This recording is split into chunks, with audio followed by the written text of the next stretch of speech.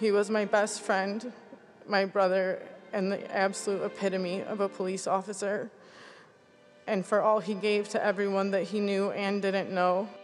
As chief, this is probably my worst nightmare, to lose one of my members. It's tragic. We just lost 2 officers within 7 weeks, and they're putting their life on the line every single day for us. Ritter, thank you for being my friend, and thank you for being that kind of friend I knew I could count on no matter what.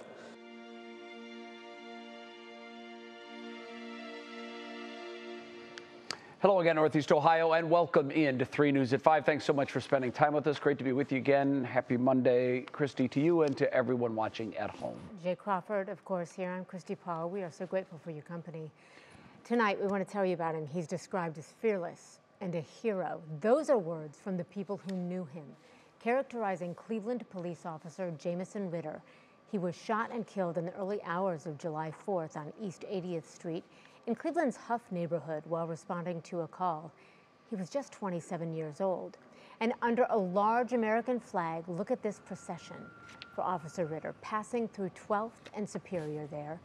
It began at Chambers Funeral Home just before 9:30 this morning. The final destination, Cathedral of St. John the Evangelist. Cleveland police and the community, look at them just lining the streets in support of Officer Ritter's family.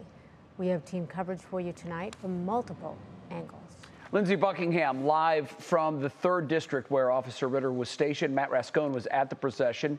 He talked to those whose family members put their lives on the line each and every day. And we begin with our Annabelle Childers. She is live from the cathedral where the service was held. Annabelle, set the scene for us as a very difficult day was getting underway.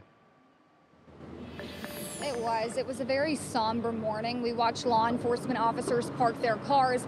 They got out of their vehicles very quietly, very respectfully, some of them hugging before walking into these cathedral doors.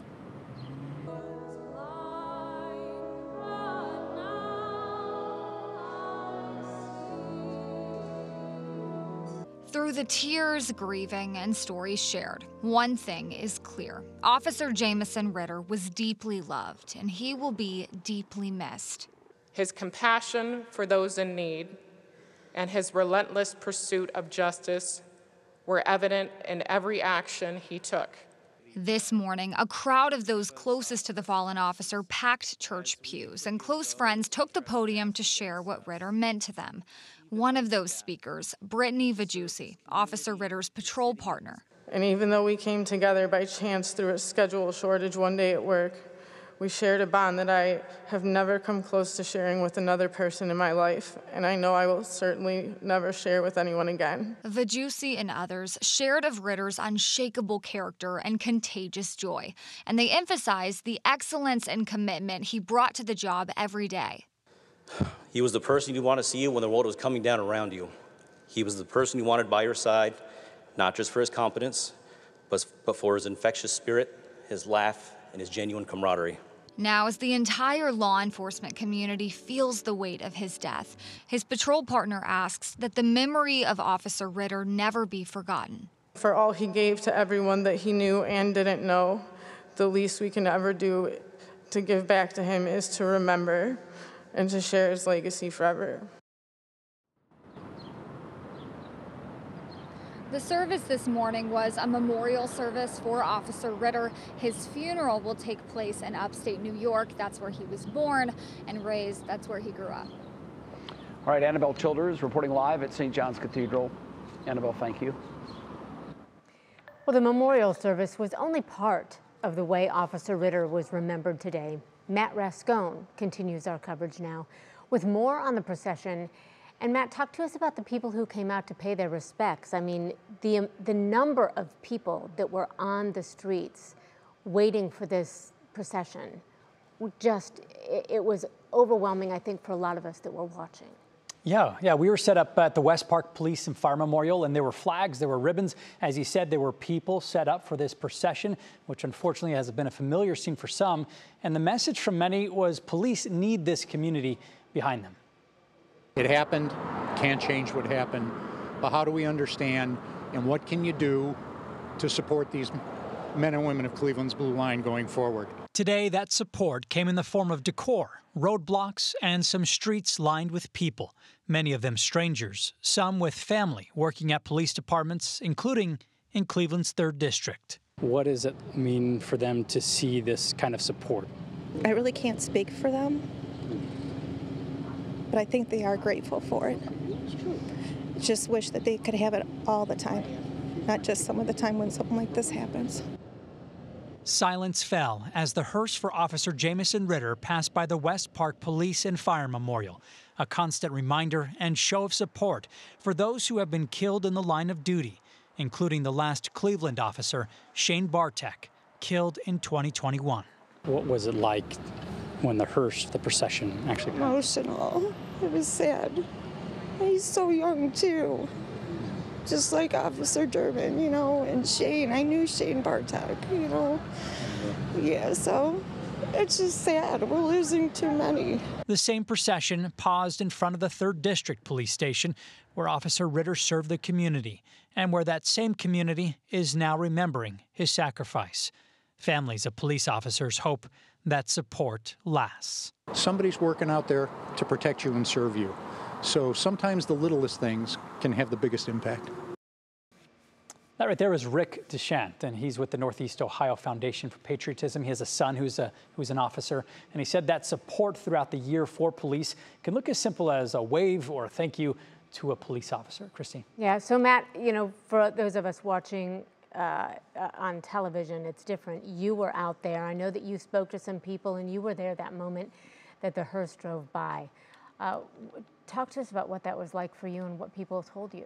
Yeah, it was a really compelling moment. I mean, it's just, you see people lined up, and it's, you know, it kind of from afar, you could think, oh, it looks sort of like a parade route. But when this passes, it's just silent. It's just silent, and across the street from us was that memorial where we have other officers' names who are listed on that memorial who died. The group of motorcyclists, when they pass by, one thing I noticed, because I'm just staring at them while they're driving by quickly, but you can see their patches and you realize on their shoulders that so many of them are from different departments, just from across Northeast Ohio. So that was really cool to see.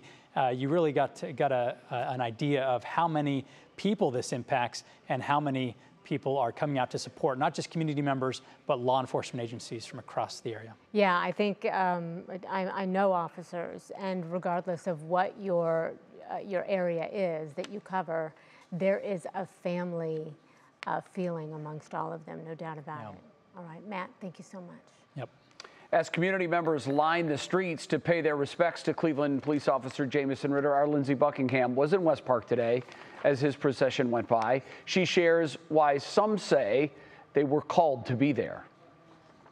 They showed up early to line the streets, from Chambers Funeral Home on Rocky River Drive all the way to Cathedral of St. John the Evangelist on Superior. A mix of young and old and brothers and sisters in blue, standing together to honor a hero, Cleveland police officer Jamieson Ritter. Kevin Johnson and Eric Dodson came to the intersection of Rocky River Drive and Lorraine Avenue today. I think just supporting the community as much as we can. Fallen officers, we've seen that too much in the last month. The two are members of a law enforcement motorcycle club. Their mission, to show support for safety force workers. It's hard on a Monday, a lot of guys work, but we try to come out and show all the police officers, any firemen, EMS, everything that deserve it. And I mean, he definitely did. He went down the line of duty. A hero, they say, who deserves honor and respect. Something Eric and Kevin want to see more of for police officers. Definitely more support for them, but I know everybody, it's a weird time, and that's where it gets hard. And that's why I'm glad to see the people that come out and do this, you know, people like even yourself. It shows the community cares. And you're getting a live look right now at Officer Ritter's police vehicle, confirmed by Freddie Diaz, Sergeant Freddie Diaz with the Cleveland Police just a little while ago. They have it parked outside the 3rd District.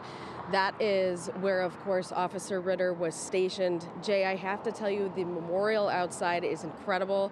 There are signs of love. There are dozens of flowers, balloons, flags. It's really powerful, and I know that it will continue to grow as the week progresses. All right, Lindsey Buckingham live at the 3rd District. Lindsey, thank you very much. And we can imagine what that means for his family and for all of the families within the police departments there. You can watch the full memorial, by the way, for Officer Ritter on our website. You can also stay up to date on the latest in the case. We have everything there for you at WKYC.com.